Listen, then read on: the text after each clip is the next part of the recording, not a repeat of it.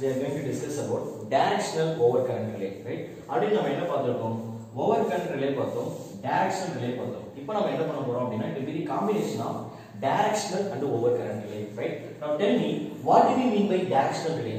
Directional relay அப்படினா எந்த டைரக்ஷன்ல நம்ம கரண்டோட ஏரோ மார்க் இண்டிகேட் பண்ணிருக்காங்களோ அந்த டைரக்ஷன்ல மட்டும் கரண்ட் வந்துச்சுனா this relay will operate. அப்படினா மீனிங் என்ன அப்படினா if the current is going from right to left, then this relay does not operate. That is called a directional relay.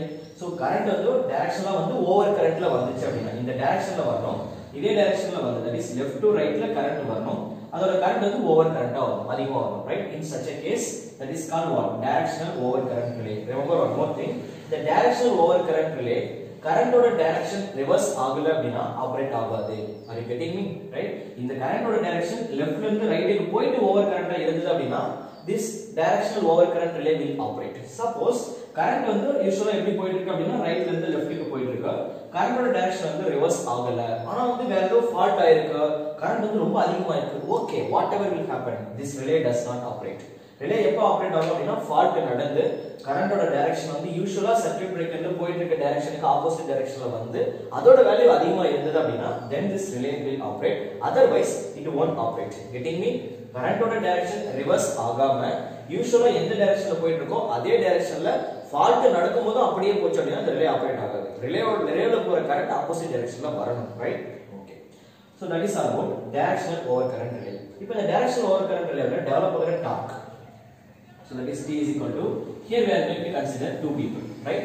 So directional overcurrent relay we are considering operating torque and restraining torque. So when என்ன வரும், it will be K3 mod B mod I into cos of theta minus tau minus K4, right?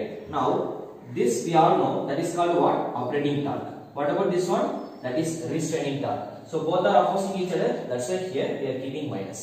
Okay, fine. So அப்ப இங்க இருந்து என்ன பண்ணலாம், from this we know torque must be what? Greater than 0. அப்ப இதுல greater than 0 போட்டீங்கன்னா from this you could obtain the value of cos of theta minus tau as greater than, இந்த term வந்து greater than 0 போட்டீங்க அப்படினா this total term will become greater than 0. அதுக்கு அப்புறம் நான் இந்த மைனஸ், இங்க ஒரு மைனஸ் இல்லையா, minus K4 on the right side la pass பண்ணா it will be plus K4 and then 4 divided by the 3 terms on the பக்கம் போய்டும், right? So that is K3 mod B mod I.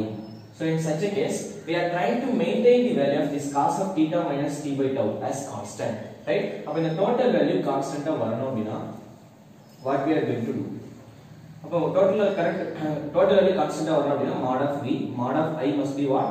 Constant ஆ இருக்கணும். We know the value of K3 and K4 is always constant. அப்ப இவங்க ரெண்டு பேரும் கான்ஸ்டன்ட்டா வந்துட்டாங்க அப்படினா இந்த இடத்துல நம்ம ஃபேஸ் டிஃபரன்ஸ் கொண்டு வரோம் இல்லையா, அந்த θ அப்படிங்கிறது என்னன்னா வோல்டேஜ்க்கும் கரண்ட்க்கும் நடுவுல கிடைக்கிற ஃபேஸ் டிஃபரன்ஸ்.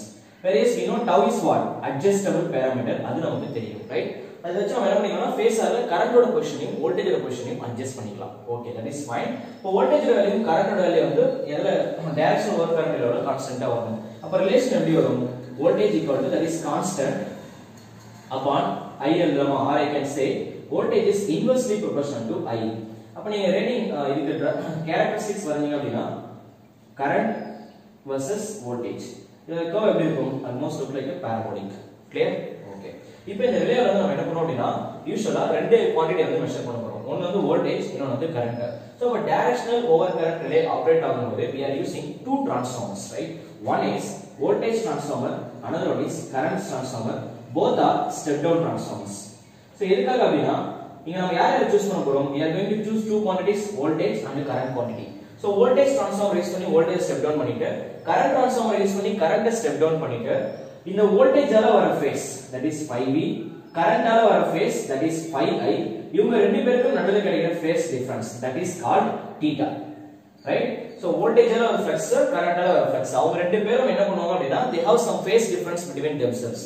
அதான் நம்ம என்ன பண்ணிருப்போம்னா இங்க θ அப்படினு ரெப்ரசன்ட் பண்ணிருப்போம். சோ அந்த இவங்க ரெண்டு பேருக்கு நடுவுல ஒரு ஃபேஸ் டிஃபரன்ஸ் வருது இல்லையா, அதே டைம்ல என்ன நடக்கும் அப்படினா இந்த ஃப்ளக்ஸ்க்கும் நடுவுல ஒரு இன்டராக்ஷன் நடக்கும், அந்த இன்டராக்ஷனால டெவலப் ஆகிற டார்க் தான் this one. clear? okay, fine. So what is the conclusion? When we are operating directional overcurrent relay, so this is our torque equation. First thing, directional overcurrent relay ஏதாச்சும் ஒரு டைரக்ஷன்ல மட்டும் தான் operate ஆகும். இப்போ இந்த டைரக்ஷன்ல ரெப்ரசன்ட் பண்ணிருந்தா கரண்ட் வந்து அப்நார்மல் கேஸ்ல இந்த டைரக்ஷன்ல வந்தா மட்டும் தான் இந்த ரிலே ஆபரேட் ஆகும். ஆப்போசிட் கேஸ் இந்த ரிலேல கரண்டோட டைரக்ஷன் ஃபால்ட் நடக்கும்போது கூட ரிவர்ஸ் ஆகல அப்படியே இருந்தது அப்படினா the relay operate ஆகாது. That is the drawback of directional overcurrent relay. And next thing is the relation between voltage and current in case of directional overcurrent relay is parabolic in nature. Actually எப்படி operate ஆகும் அப்படினா voltage and current ரெண்டு quantity நம்ம எடுத்துறோம் இல்லையா, வோல்டேஜால ஒரு flux வரும், கரண்டால ஒரு flux வரும், அவங்க ரெண்டு பேருக்கு நடுவுல ஒரு இன்டராக்ஷனால ஒரு டார்க் டெவலப் ஆகும். அந்த டார்க் வச்சு தான் this relay will operate. So that is all about directional overcurrent relay. So content clear ஆ இருந்தது அப்படினா ஒரு லைக் மட்டும் போட மறந்துடாதீங்க. முடிஞ்ச அளவுக்கு நம்ம கண்டென்ட்டை எல்லா ஃப்ரெண்ட்ஸ்க்கும் ஷேர் பண்ணுங்க. வேற ஏதாச்சும் உங்களுக்கு டவுட்ஸ் இருந்தது அப்படினா கீழ என்னோட வாட்ஸ்அப் நம்பர், மெயில் ஐடி இருக்கும். அதுல நீங்க டைரக்ட்டா எனக்கு உங்களோட டவுட்ஸ் வந்து அனுப்பலாம். நான் அதை செப்பரேட்டா ரேண்டம் வீடியோ அப்லோட் பண்றேன். So thanks for watching our videos. Thank you all.